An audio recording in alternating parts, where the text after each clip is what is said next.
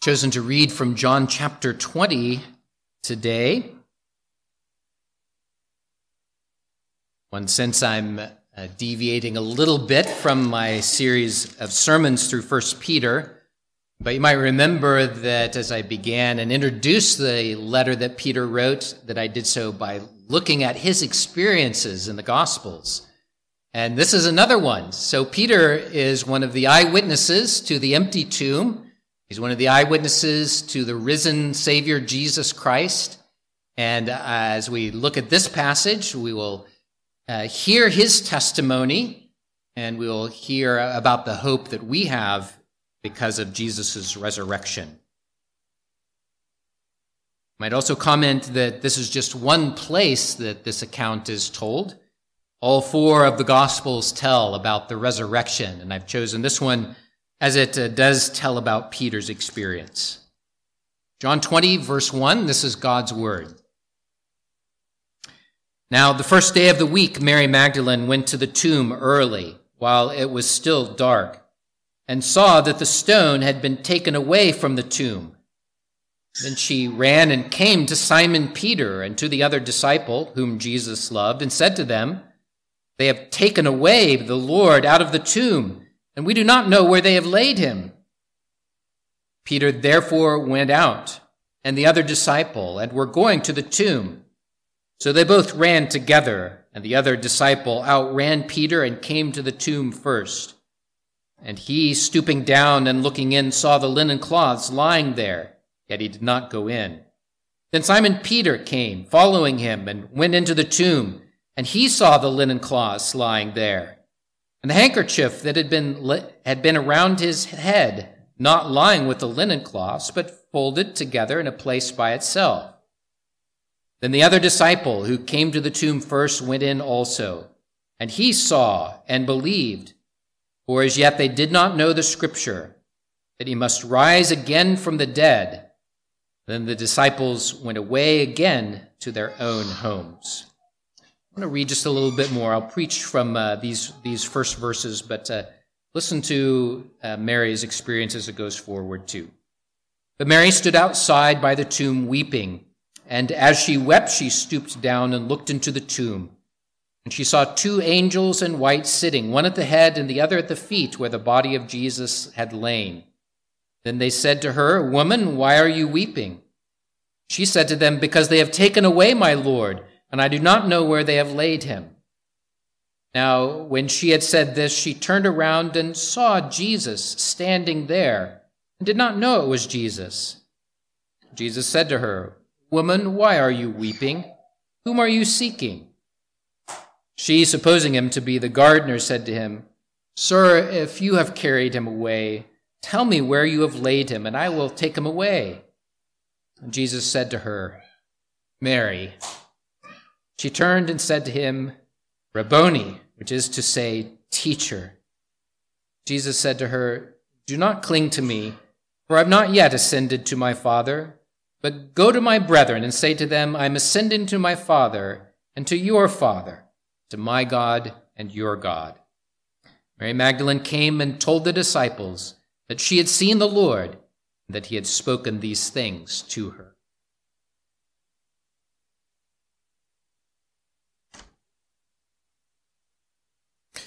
Peter was an eyewitness. I want you to think just a little bit about that. When the Kansas City Royals won the World Series back in 2015, there was an extraordinary play at the plate.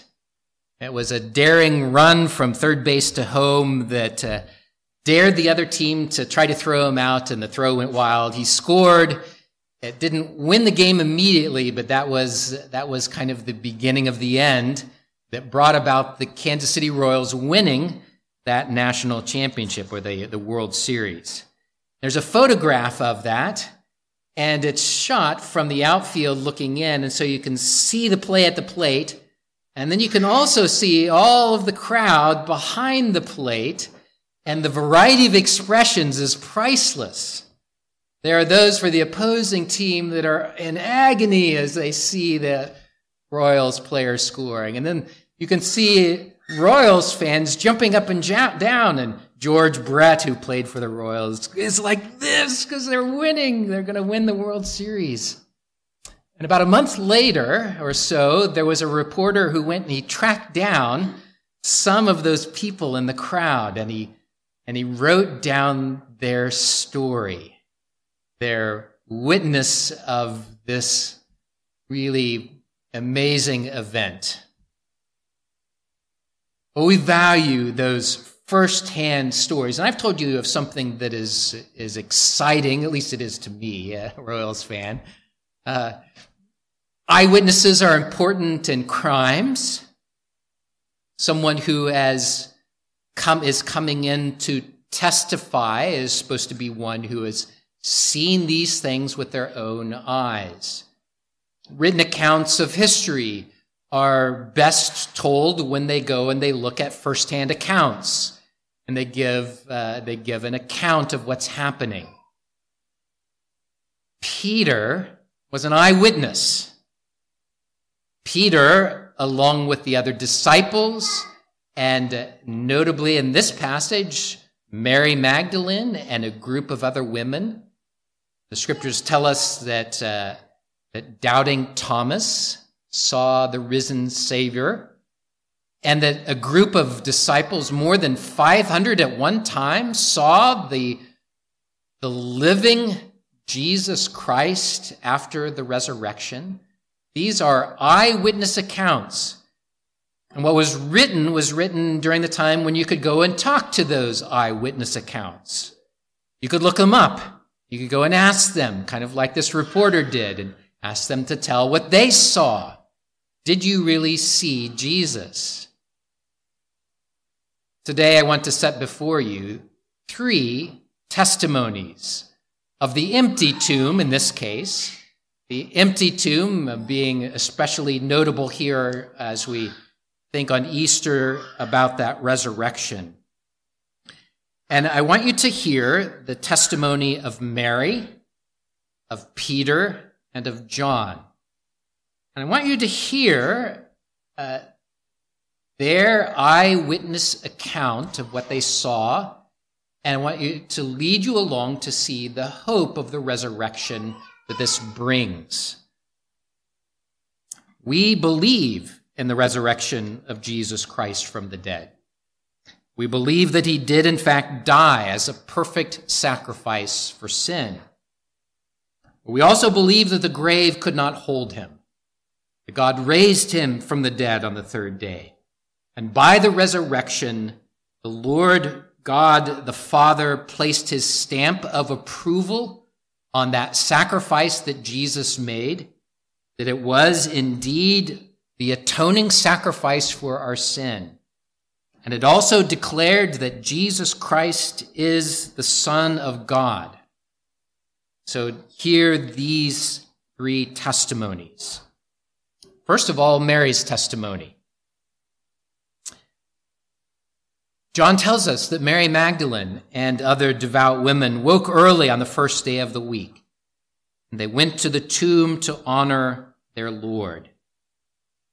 Part of the practice of the Jews upon burial was that a body would be anointed with oil.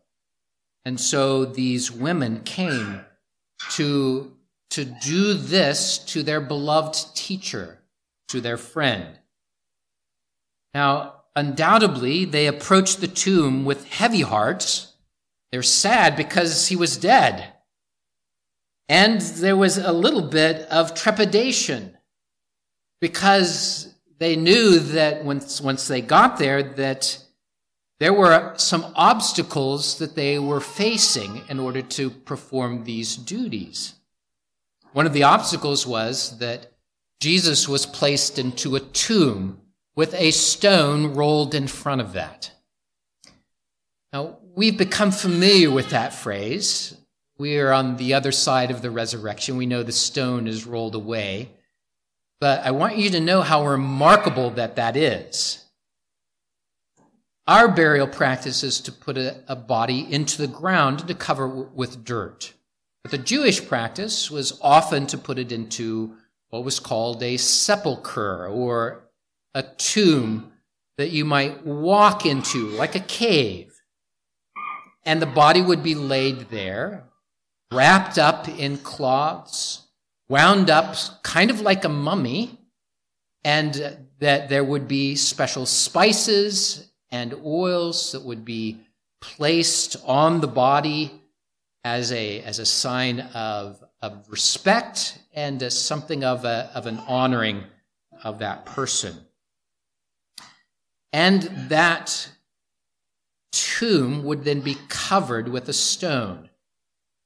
And if you think about it, it would have to be a large stone in order to cover the entrance of a cave that you may duck down into to get into, but still a large stone that would be rolled in front of that tomb. Not only that, but the Jews were afraid because they had heard Jesus say he would rise again. It's almost as if they believed more than the disciples believed, because they went to Pilate and they said, this rabble-rouser said he was going to come back. We need to stop that. We need to stop any rumors of that. What if the disciples come at night and steal the body away and then claim that Jesus is now alive, and you have a martyr on your hands who has come back to life, a miracle? We don't want that. So Pilate said, okay, you can post a guard. You can set soldiers outside of the tomb so that no one can steal the body away. And you can put this seal on the stone so that everyone will know if it's broken, that some funny business has happened. Now imagine being Mary and coming not only with a heavy heart, but wondering who will roll away the stone for us. Rest of the gospel messages describe what has happened. As the women approached, Matthew says there was an earthquake, and that an angel of the Lord descended from heaven and came and rolled back the stone from the door and sat on it. His countenance was like lightning, it says, and his clothing as white as snow. And the guards who were still there shook for fear of him. They fell down like dead men. The angel then told them that Jesus was risen. He invited them to come and to look into the tomb. Luke then tells us this, that they went in and they did not find the body of the Lord Jesus. It happened as they were greatly perplexed about this, that behold, two men stood by them in shining garments. Then as they were afraid and bowed their faces to the earth, they said to them, why do you seek the living among the dead? He is not here, but is risen. At this point, the ladies, and especially Mary Magdalene, rushed back to Jerusalem and told the disciples what they had found. Or actually what they had not found. They had not found Jesus in the tomb. And they had these mysterious words that were told to them. And their understanding was still muddled. Even though an angel had shown these things to them, and even though an angel had told them that Jesus was risen, Mary says, they have taken away the Lord out of the tomb, and we don't know where they have laid him. The tomb had been sealed. The guard was set to ward against anyone stealing the body away. And it's apparent that the opening of the tomb took place as these women were coming near. They were witnesses to the fact that the angel was there, had rolled away the stone, and that the soldiers had fallen away, heard the words, he is risen, and yet they couldn't understand that. Think of the testimony of eyewitnesses that is borne by this. Eyewitnesses that would have been able to testify that the body of Jesus was laid in the tomb. that the stone was placed, that a seal was put on it, a guard was set. And in the morning, when the stone was rolled away, the body was gone. It was so convincing that Mary would go and in distress say, "Where have they taken him? Where is our Savior Jesus?" She comes back and wonders about this. And another angel comforts her. And another tells her about the resurrection. And then she hears and turns and sees the resurrected Jesus Christ himself. Mary says, and just with the pronouncement of her name, she recognizes him.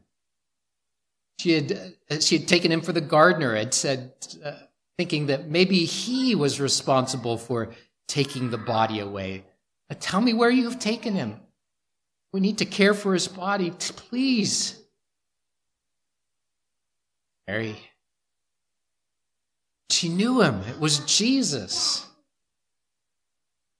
And Jesus said these things had to happen. According to Scripture, the Son of Man must suffer, die, rise again on the third day. Mary's testimony is of an empty tomb and a risen Savior. About Peter's testimony. When Mary brought this news back to the disciples, Peter and John, and really all of the disciples were amazed, but Peter and John especially ran out to the tomb. You have to love this little detail about the account that the disciple whom Jesus loved, that's the way John refers to himself, he outran Peter and got there first. I don't know exactly why that detail is put in, except I think maybe to add that personal account so that you know this is an eyewitness that's speaking. This really happened. But Peter was the one who went into the tomb first. So I'll take his testimony first. John saw the same thing, and we'll come to that in a moment. But what did Peter find? He went into the tomb. He found that the grave clothes that had been wrapped around Jesus were still there. And not only were they there, but they were orderly, lying not in a hastily shredded off mess, but lying in the tomb, and the cloth covering his face separately, folded neatly. Now, let's go back and think about what was a possibility. It said that maybe somebody stole Jesus' body away. In fact, skeptics will try to convince you that this is what actually happened to Jesus' body. But that really doesn't make sense if you think about a crime scene, which is what this would have been. Think of someone breaking in past the soldiers, and presumably, since there were some left in the morning, that there would be some tussle out on the outside. It's hard to imagine those grave robbers going in to desecrate the tomb by stealing the body, taking the time to unwind the dead body, as difficult as that would have been. Dead body is unwieldy. Unwinding it like a mummy, who knows what that would be like, and then neatening up the room as they left. Really? If what makes sense is that they would grab the body and run. If they were going to take the grave cloths off of him, surely would not take the time to neaten up the room. As Peter looks at these things, Peter comes to recognize and realize what Jesus had said to them. Pharisees had heard this, the disciples too. Jesus had told them this is what was going to happen. The Son of Man must die at the hands of wicked men. He must suffer and die as a substitutionary atonement and rise again on the third day. And as an eyewitness of that, Peter ponders these truths. And later he too is an eyewitness of the risen Lord on several occasions. Miraculously, Jesus appears to all of the disciples, except for Thomas at this point, comes to them as they are behind locked doors. They're afraid that this stir might cause repercussions. If the Pharisees had employed soldiers to guard the tomb, they would surely now hunt them down as possible witnesses, possible ones who would stir up a revolt. So they were hiding. And as they were hiding behind locked doors, Jesus appeared among them. He proved to them that he was indeed alive. They saw him. They heard him. They touched him. He appeared again to Thomas in the same way. Appeared later to Peter and restored him after his denial. They saw the risen Savior, Jesus Christ. Peter believed that this was indeed the Christ, the Savior of our sin, and this fact became part of the proclamation of the gospel that would go forward from Peter and then descending on down to today. We proclaim the risen, resurrected Jesus Christ as Lord and Savior. I want you to hear what Peter said as he preached to the thousands of Jews who were assembled at Pentecost in Jerusalem. This is just days after the resurrection and ascension of Jesus Christ. Peter said this, Acts 2, "Men of Israel, hear these words. Jesus of Nazareth, a man attested by God to you by miracles, wonders, and signs, which God did through him in your midst, as you yourselves also know, him being delivered by the determined purpose and foreknowledge of God, you have taken by lawless hands, have crucified and put to death, whom God raised up, having loosed the pains of death, because it was not possible that he should be held by it. A little bit later, this Jesus God has raised up, of which we are all witnesses.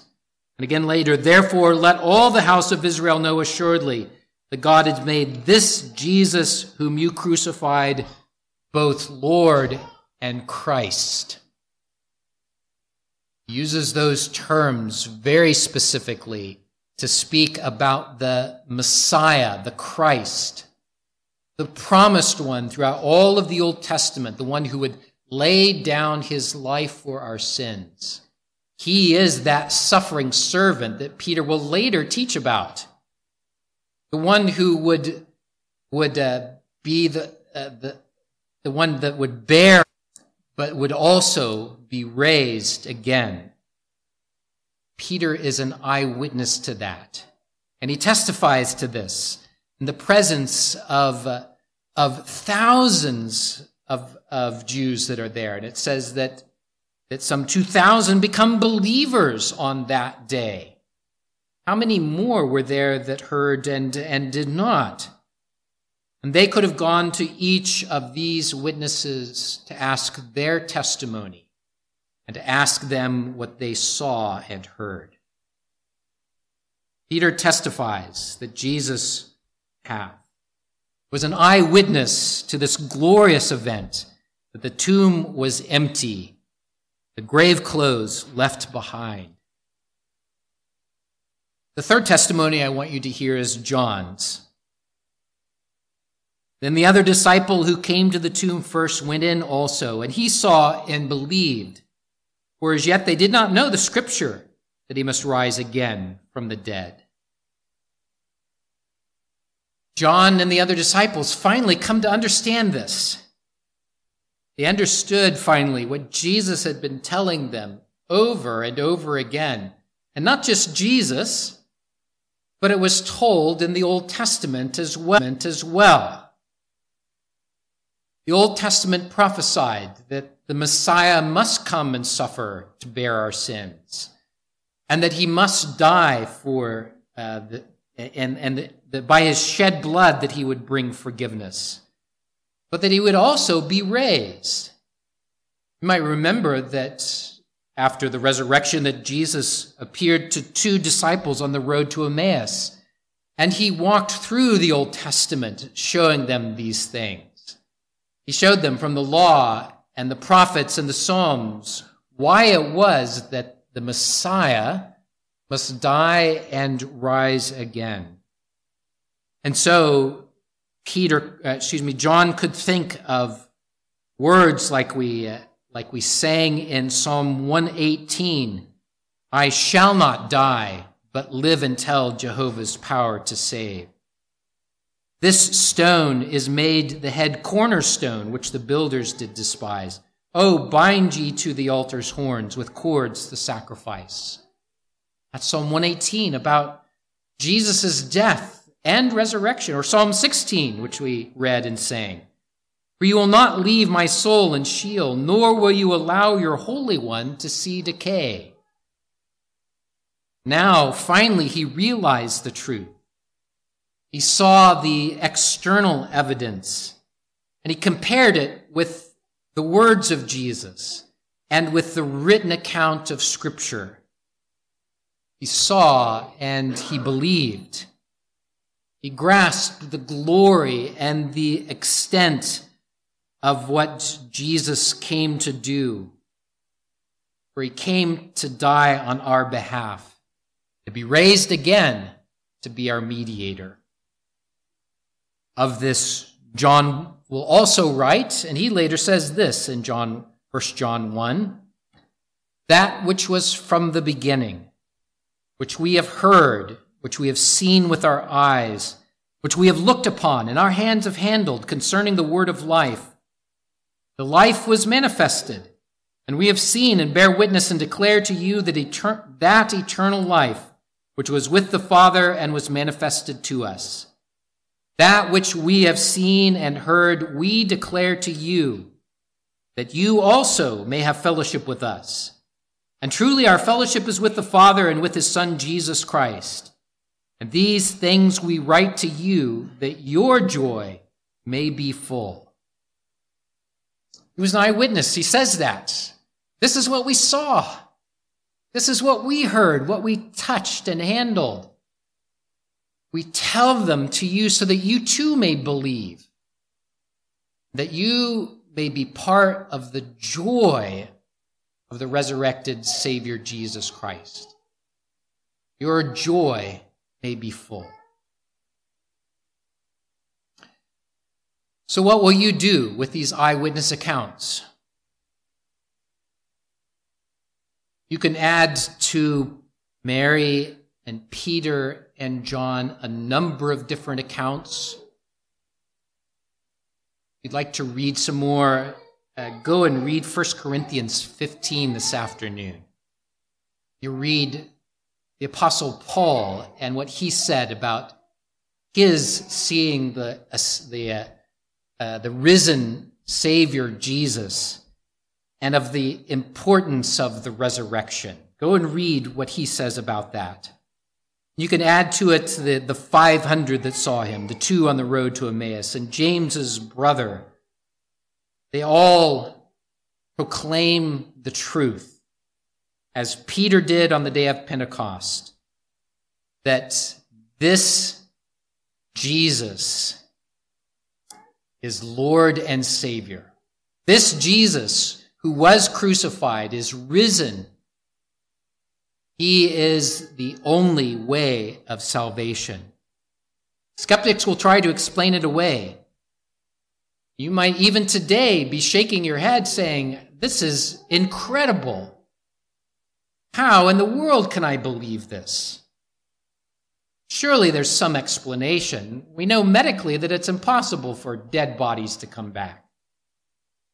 It just is impossible. Well, you have eyewitnesses that say differently. You'll need to do something with their testimony. You'll need to come to grips with that. You can scoff it off. You can turn away. But if you do, you are left in an uncomfortable position. It's an uncomfortable position denying eyewitness accounts in the first place, but it leaves you experientially in a very uncomfortable place. For it is only in Jesus Christ that there is any hope of everlasting life. That's the only way of salvation, the only way. And without the resurrection, you are left with some vague wishing or hoping that your future might be better. But it won't. Jesus, the sacrificed, crucified, risen, ascended Jesus, is the only way of salvation. Will you believe in him? Will you trust in him? Peter comes to write of this as well in his first letter.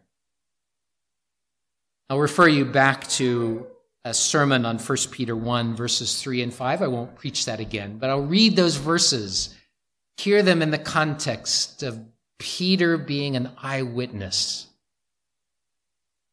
Blessed be the God and Father of our Lord Jesus Christ, who according to his abundant mercy has begotten us again to a living hope through the resurrection of Jesus Christ from the dead, to an inheritance incorruptible and undefiled and that does not fade away, reserved in heaven for you, who are kept by the power of God through faith for salvation ready to be revealed in the last day. Blessed be God and Father of our Lord Jesus Christ. He's caused us to be born again to a living hope through the resurrection of Jesus Christ. This is the Christian hope that we believe in.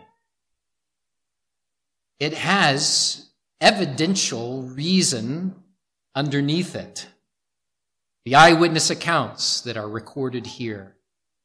It has the testimony of Jesus himself foretelling what was going to happen. It has the textual evidence of Scripture all throughout, telling what must happen, what did happen, and the hope that that brings to us. Will you believe in Jesus? Pray that you would find the hope of everlasting life in our resurrected Lord. Let's pray. O God, having heard these eyewitness accounts, having seen how they agree with what Jesus said and what the Scripture writes, I pray that we would understand the truth of the resurrection of Jesus, how that signals hope to our lost souls. Lord, I pray that that testimony would go out from us today by our lives and by our words. May we carry that glad news, even as Mary did to the disciples. He is risen. May we carry that to those around us. And may that joy be a joy that others join into, that they may know what is seen and heard and handled, that Jesus is alive, and that there is forgiveness of sins through Jesus Christ and him alone. In his name we pray. Amen. Let's sing once more of our joy of everlasting life and the resurrection. It's recorded in Psalm 113a. Psalm 113a. Let's stand to praise the Lord.